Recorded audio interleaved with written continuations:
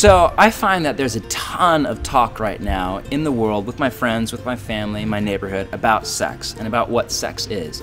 And I also find, at least as a follower of Jesus, that there's a chasmic gap between culture at large's definition of sexuality and God's definition. And by that I mean from the scriptures, as Jesus would define it, as the biblical authors would define it. So basically, as I read it, culture at large defines sex as recreational play between two consenting adults. So it's just physical, it's just the biological coupling of two bodies for sexual release. And what's the big deal? As long as it's between two consenting adults, if it's mutually pleasurable, I mean, what in the world is the big deal? It's just play for grown-ups.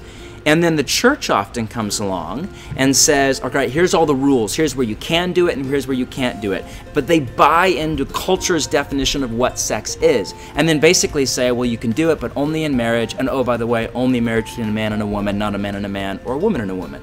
And to most of us, that's just nonsensical. If you're not a follower of Jesus, you hear that and you think, what kind of crazy, uneducated, traditional, outdated thing is that? That makes no sense.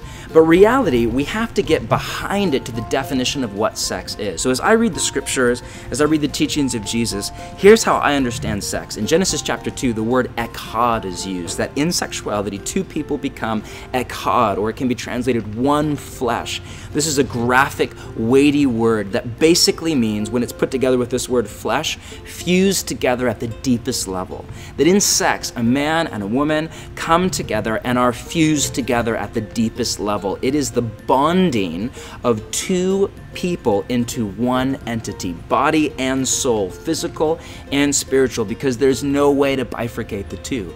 So it's actually a much higher view of sex than culture's. Culture basically says, hey, it's just play, it's just biological, what's the big deal? God says, whoa, whoa, whoa, no, it's way more than that. It's two people who become one entity and then over and over again enjoy and express love for one another through sexuality.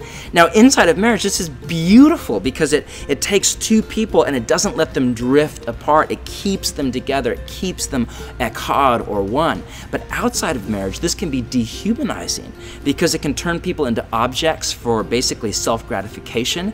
And then every time you walk away from a sexual partner, it's as if you tear echad, as if part of you is lost. And you do that enough times and it starts to hollow you out from the inside. So I, as a follower of Jesus, think that we need a higher view of sex than culture at large is, not a lower view. We need to get back to the mysterious, beautiful, powerful reality of what happens when a man and a woman make love.